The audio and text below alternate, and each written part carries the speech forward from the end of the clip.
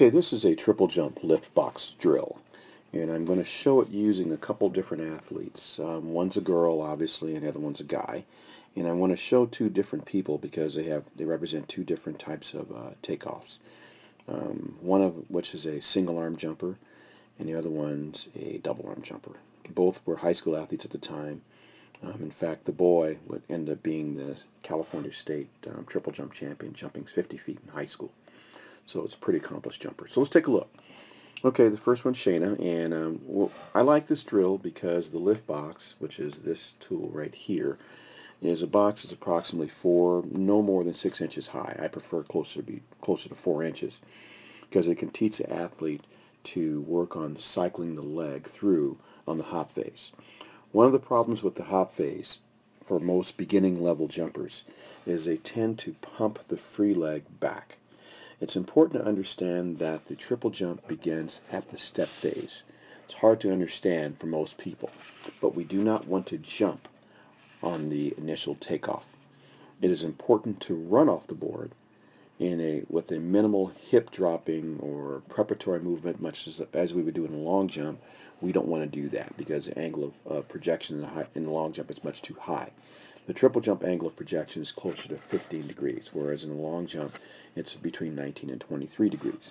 So rather than advancing the knee up super high, it's important to advance the legs forward. And as we advance the legs forward, as we make our step through, we want to get the athlete away from their natural tendency to pump the leg backwards.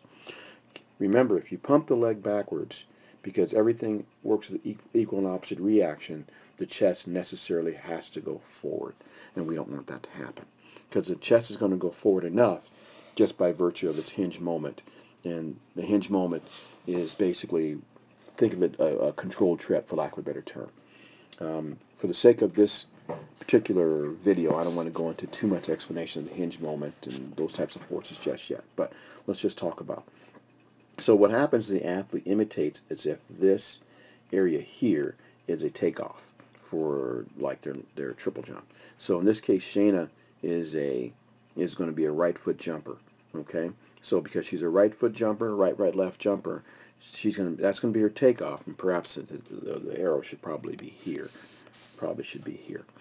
Okay, and then from that position, she's going to take off, and then she's going to cycle that leg through, like so. And the reason why we want to cycle the leg through, because we want the athlete to remember while they're in the air, this leg does not pump back, but instead it cycles through as if they're running. And so we want to get that feeling as if we're cycling the leg through. As we cycle the leg through, the takeoff leg will then advance forward, as you can see. The thigh will advance forward in this fashion here, in a linear fashion, like so. As the leg advances forward, then we put the leg in position to be able to strike down and back, like so. So, for the sake of this exercise, we're going to use a skipping movement into our next position, and then get ready to take our next movement into a more of like a step phase and a jump phase. And we'll talk a bit more about that as we work our way through. Marquise, as we're working on a movement where he takes a double arm movement on the takeoff. I'm not a real big fan of that, and eventually I converted him to a different movement, but just for the sake of this drill, he was still taking a double arm movement to take off. So I'm not going to talk too much about that. In this case, we are using this line here as a takeoff. Again, he's a right left jumper. So right leg, left leg cycles through as if he's running. He advances the leg through, as you can see, the initial thigh does not go up. This does not go up, but it goes forward as if he's running, which is what we want. We do not want to have the initial thigh jump up or go up as if he's jumping high, like a high jump or even a long jump. He cycles through, runs through the board, or through the box in this case, then brings the hop leg up in position to be able to engage. We want to drive that leg down hard. We want to drive that leg down with a flat foot attack here. It's actually more of a heel to toe rolling, but I tell the athletes flat foot. As they do that, we want to swing the arms. In this case, you see he's a double arm jumper, so I teach all my double arm jumpers to swing the arms through, leading with the thumb, as you can see. He's swinging the arms. He's got a good pre-stretch. The thumb is down, to engage the arms to swing forward like so. As he does that, of course, the leg comes down in this direction. And they're pretty much meet together once he's really driving through and he's at full foot support, as you see here. Then he comes up to here. We take like a skipping movement, as if he's going to go into a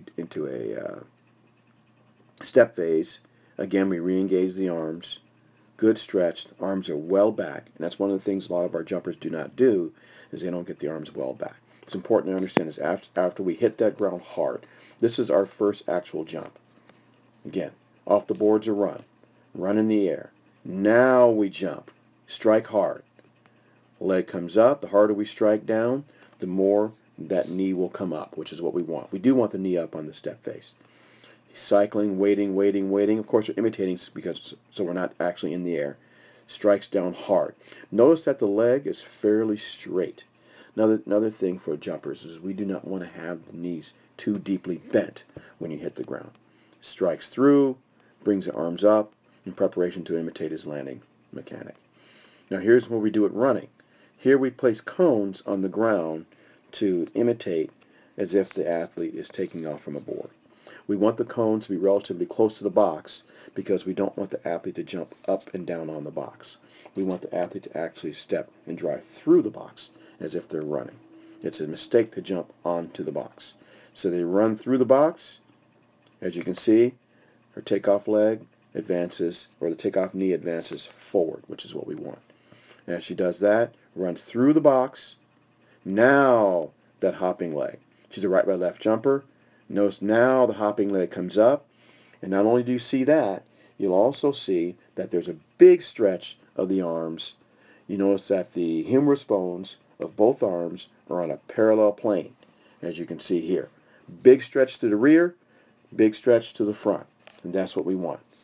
Big stretch to the rear, big stretch to the front. Really, really important. Now she waits for the ground to come to her, strikes down the flat foot. One of the things that Shayna probably could have done a little bit better, she tends to toe down just a bit, so that's actually a mistake here.